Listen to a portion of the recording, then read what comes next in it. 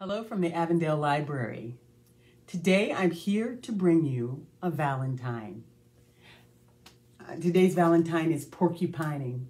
It's a prickly love story by Lisa Wheeler. The illustrations are by Jane Bynum.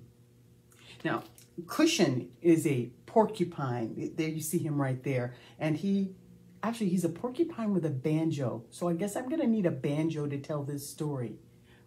Let me get my banjo. Yeah, here's my air banjo. Need to make sure it's in tune. Dong, dong, dong, dong, dong, dong, dong. Okay, looks like we're ready to go. Now, Cushion was a porcupine with a problem. He lived in a petting zoo, and that was the problem. No one would pet a porcupine. In fact, there were signs on his habitat that said, "Do not touch," and another one that said, "Keep out." And worst of all, there was a sign that said, "No petting." Now, all the other animals in the petting zoo got pets and they got pats, but not Cushion. All the other animals in the petting zoo had family and someone to love, but not Cushion. In fact, every night, Cushion would sit in the darkest corner of his house and he would sing his sad, sad song. I've been so lonesome all my life, no one will come near. I'm porcupining for a wife, someone to hold me dear. And he would sing that song every night. But one night, he thought, you know, if a wife won't come looking for me, I'll go looking for a wife. So he went that night, after the zoo was closed, over to the rabbit hutch, and he sang his sad, sad song.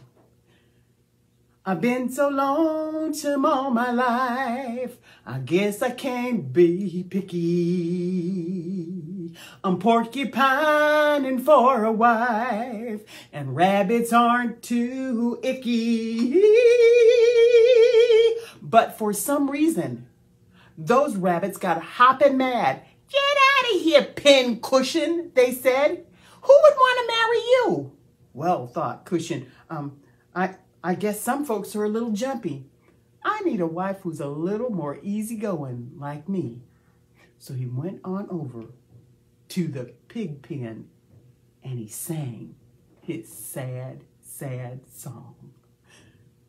I've been so lonesome all my life, and though you're pink and fat, I'm porcupining for a wife, so I won't mention that. But that sow just turned her back on him with a Well, thought Cushion, I guess some folks are a little stuck up. I need me a wife with a better sense of humor. So he went on down to where the beavers lived and were swimming around because, you know, beavers always seemed like they were a good sort. And he saw a beaver sunning herself in the moonlight. And he went over and he sang his sad, sad song.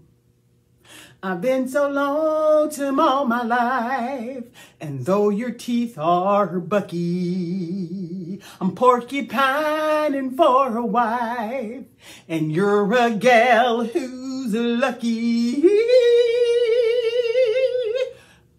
But for some reason, that beaver said, "Get out of here. Who would want to love someone like you? Who would marry someone like you?" And with that, she turned around and she splashed water with her tail, wetting Cushion from head to toe, he and his banjo. And he was about ready to give up when suddenly he heard, "Psst." "Who said that?" said Cushion. "Psst, over here." Cushion tried to get closer, but he heard someone say, "Stop, stop, don't get any closer. Can't you read the signs?" And Cushion looked. "Do not touch. Keep out. And worst of all, no petting." "Are you dangerous?" said Cushion. "Well, no, I'm a hedgehog. I've got quills." "Well, I've got quills too, said Cushion. I'm a porcupine. Well, that hedgehog came out into the light and she said, my name is Barbara, but you can call me Barb. Cushion looked at her. He had never seen anything lovelier. And he said, you don't look like a hedge or a hog. You're lovely. And she said, you don't look like a pork or a pine. You're outstanding. Cushion's heart just filled with joy. And so he was ready to sing his sad, sad song. But for some reason, it wasn't nearly as sad anymore.